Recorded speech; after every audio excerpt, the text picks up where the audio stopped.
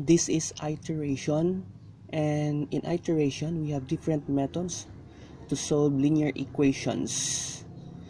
So one of the methods that we will be discussing this time is Jacobi method.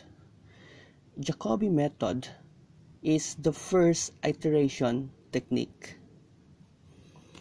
Now, to explain this method, we will make it as our example.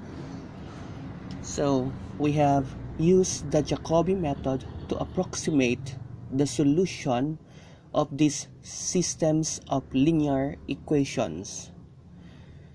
We have our first equation, 5x sub 1 minus 2x sub 2 plus 3x sub 3 is equivalent to negative 1. Second equation, negative 3x sub 1 plus 9x sub 2 plus x sub 3 equals 2. And then the third equation, that is 2x sub 1 minus x sub 2 minus 7x sub 3 is equivalent to 3. Now, the objective of this problem is to solve the unknown variable, which includes x sub 1, x sub 2, and then x sub 3. So, we start with our solution for this particular problem. We will do the transposition of the unknown variables. Okay, so first equation, we have 5x sub 1 minus 2x sub 2 plus 3x sub 3, that is equivalent to negative 1. So we will write here our x sub 1. Our x sub 1, that includes, or that equals 2. So if this is x sub 1, then this 2x sub 2 and 3x sub 3 will be transferred to the other side. So we have and then this 5 also will be transferred to the other side, so that becomes 1 over 5. And then we have here negative 1. And then this 2x sub 2 transferred to the other side, that becomes positive 2x sub 2. And then this x sub 3 will be transferred to the other side, that becomes negative 3x sub 3. 3x sub 3. Okay, that is transposition.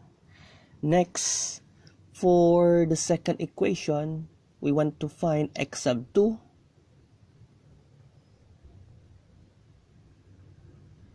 That is equivalent to, this 9 will be 1 over 9.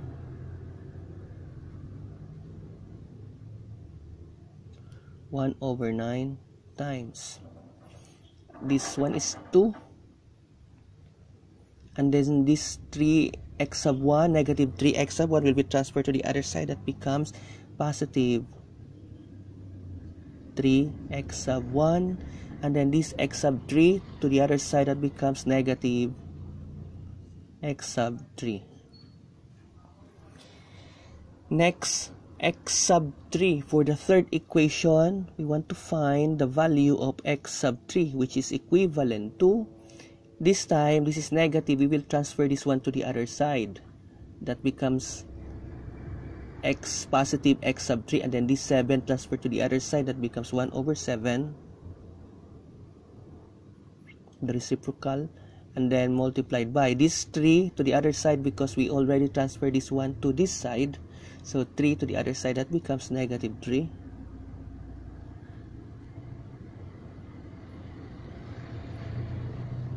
And then we have plus 2x sub 1. And then negative x sub 2. That's it. So we did this transposition. I will write this one to x sub 1. So we did this transposition of our coefficients. Now the next is to because we do not know the actual solution, we will choose the value of x sub 1, x sub 2, and then x sub 3, which is equivalent to 0.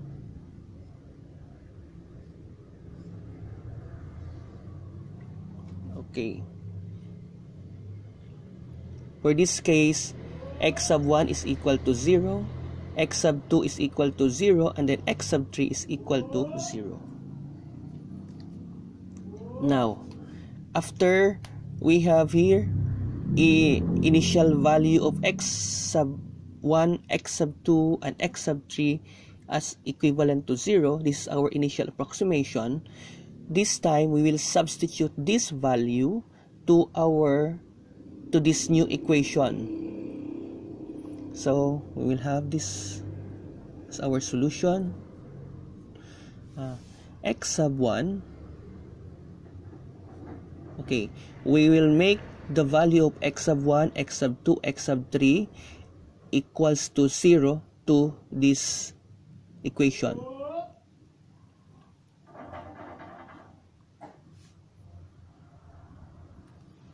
So x sub 1, that is equivalent to negative 1 over 5 for this case, and then plus 2 over 5. X sub 2. X sub 2 is 0. And then negative 3 over 5. X sub 3 is equivalent to 0. So we find the value of x sub 1 as this is 0, and then 1 over 5.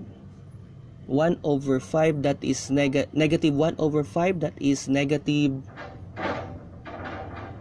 0.2. Negative 0.2. Then next we have x sub 2. For x sub 2, that is 2 over 9 plus 3 over 9 times x sub 1, we have here 0. And then minus x sub 3, that is minus 1 over 9. Our x sub 3 is equivalent to 0. So we find the value of our x sub 2 as 0.222. That is 2 over 9 equals to 0.222. That is our x sub 2. And then x sub 3, when we substitute the value of x sub 2 as 0 and then x sub 1 as 0, then we have here negative 3 over 7.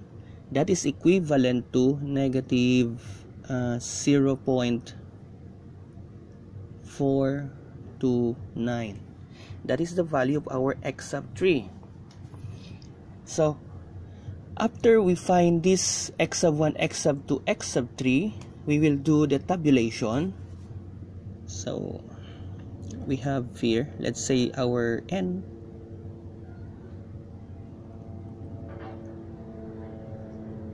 Our x sub 1, x sub 2, x sub 3.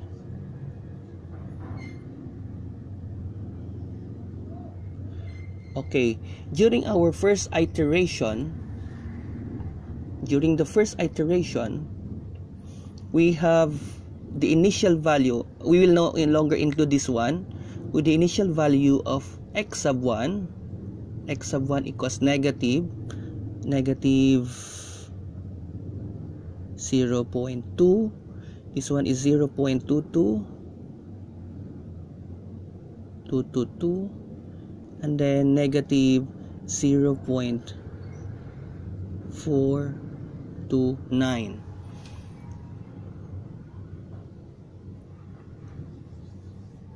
This is our first iteration.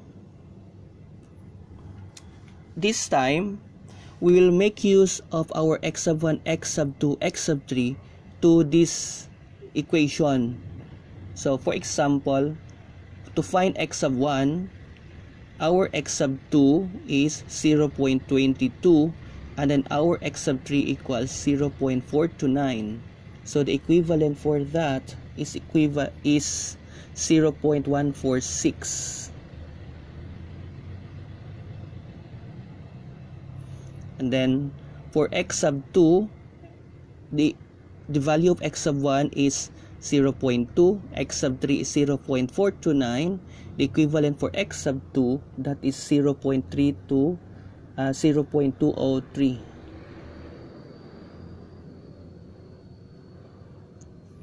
For x sub 3, we will substitute the value of x sub 2 as 0.222, x sub 1 as 0.2. So the equivalent value of our x sub 3 is negative 0.517. That is our next iteration. Third iteration, it appears the value of x sub 1 as 0.192, 0.328. Third x sub 3 equals negative 0.416.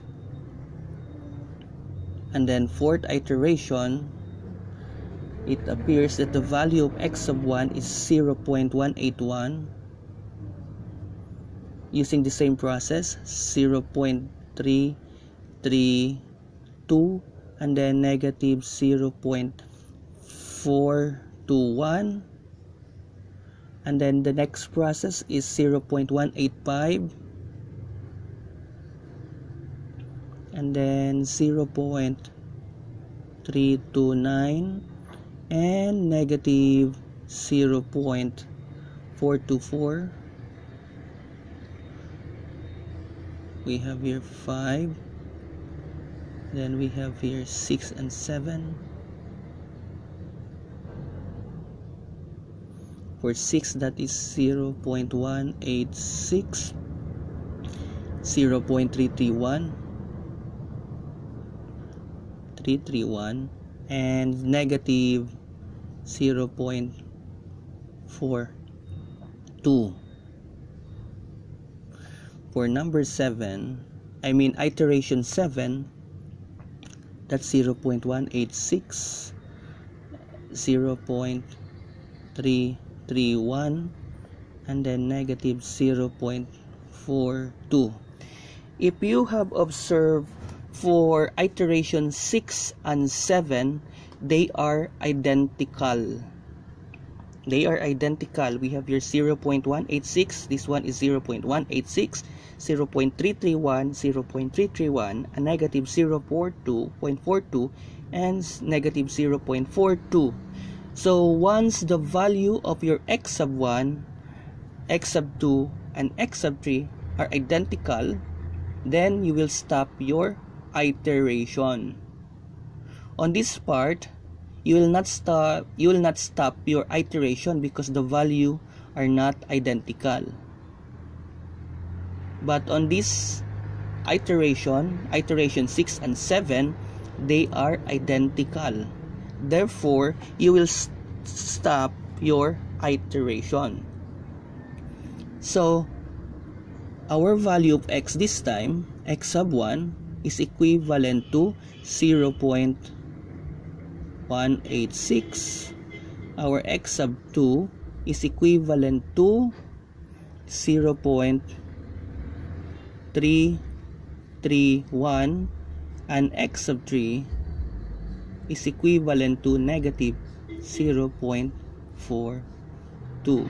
Actually, that is 0.423.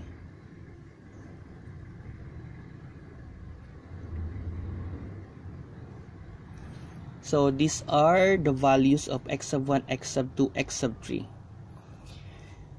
Okay, as a recap for Jacobi method, given these equations, first you do the transposition of each coefficient. So for example, x sub 1, when you find x sub 1, these two coefficients or variables will be transferred to the other side. And then this one is negative 1. So 2x sub 2, 3x sub 3, that is negative. And then we have here 5. So when we transfer to the other side, that becomes 1 over 5. Same with this equation.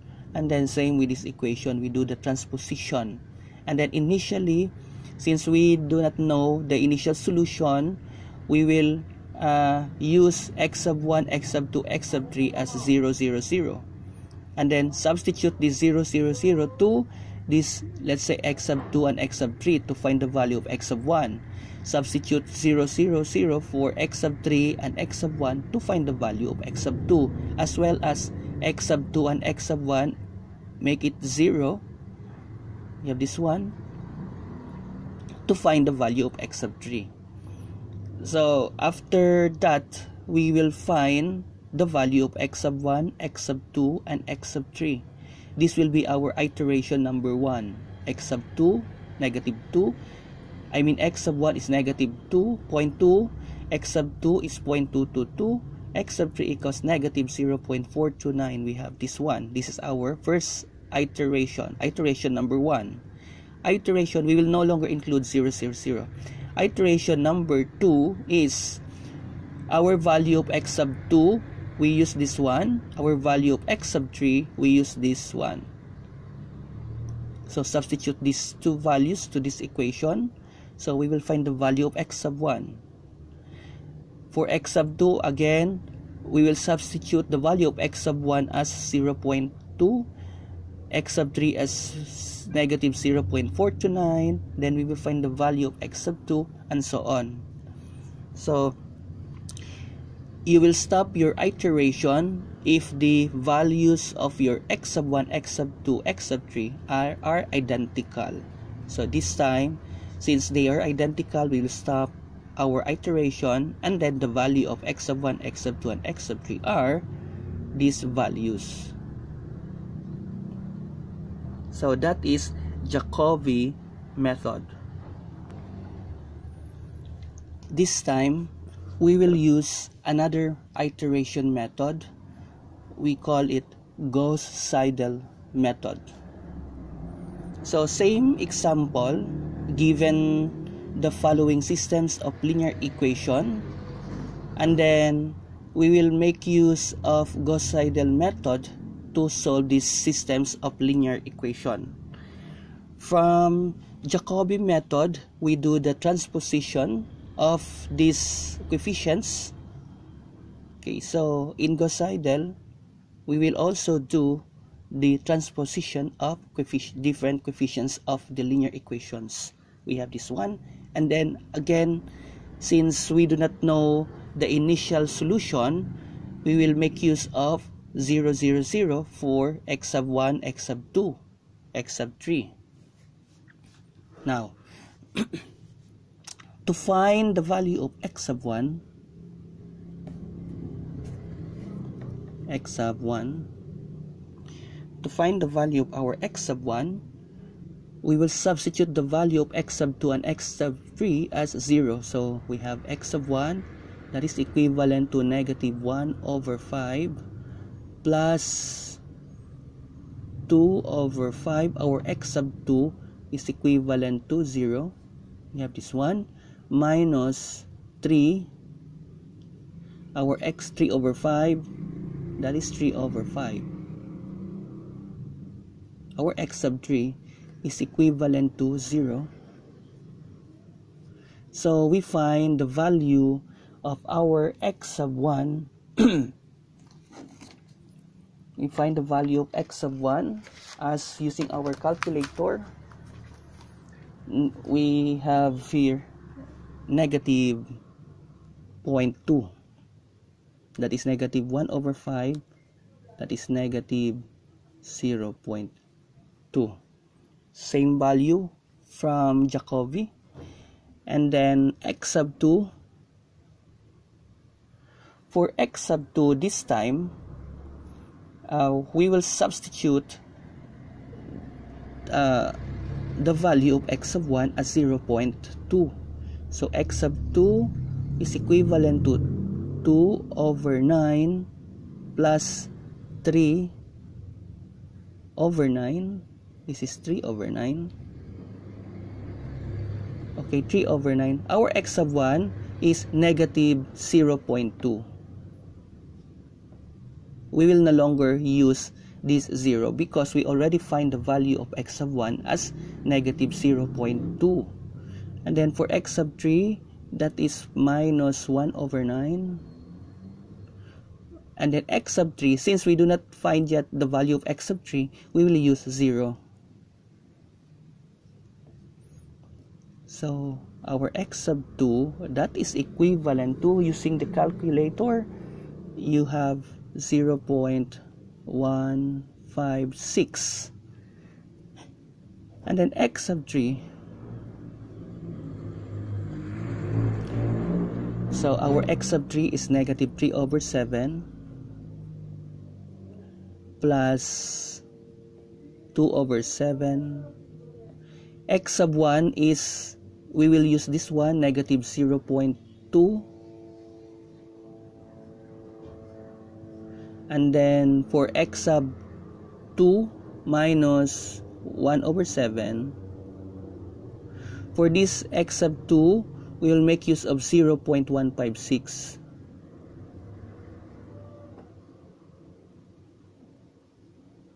So we find the value of x sub 3 equivalent to negative 0.508. So in Jacobi method, we have the same value for x sub 1, but x sub 2 and x sub 3 are different because in our x sub 2, we already substitute the value of x sub 1 based from our computation here.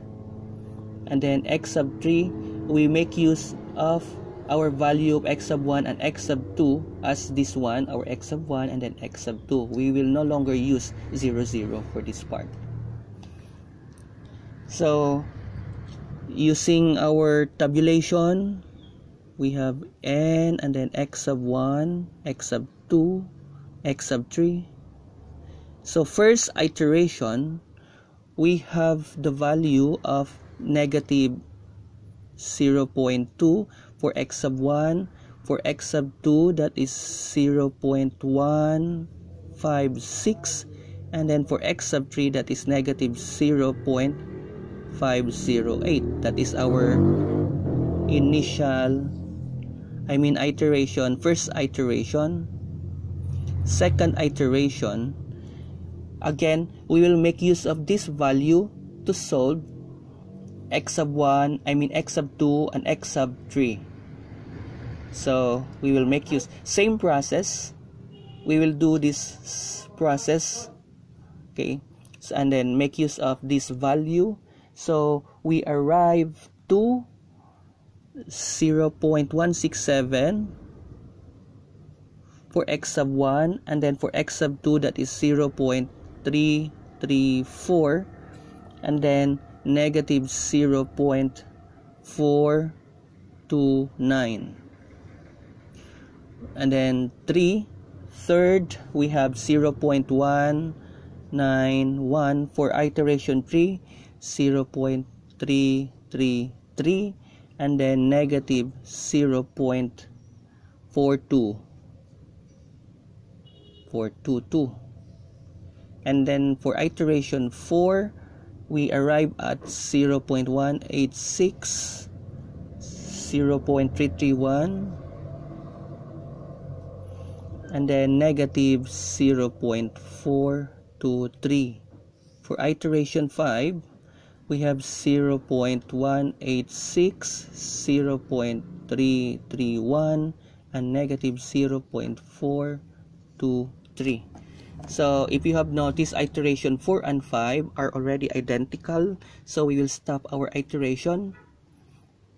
So the value of x sub 1, since they are identical, then these are the values of x sub 1, x sub 2, and x sub 3. That is 0.186. And then for x sub 2, that is 0.331. And then x sub 3, that is equivalent to negative 0.423. So this is almost similar to Jacobi because Gauss-Seidel method is just a modification for Jacobi. So the only difference here is on this part. This part, instead of 0, I mean for the x sub 1 we have here 0, 0, for x sub 2 and x sub 3. So we find negative 0.2, and then for x sub 2 we will now use the value of x sub 1, and then for x sub 3 is again 0, and then for x sub 3 here we will now use the value of x sub 1 and x sub 2. So we find the value of x sub 3.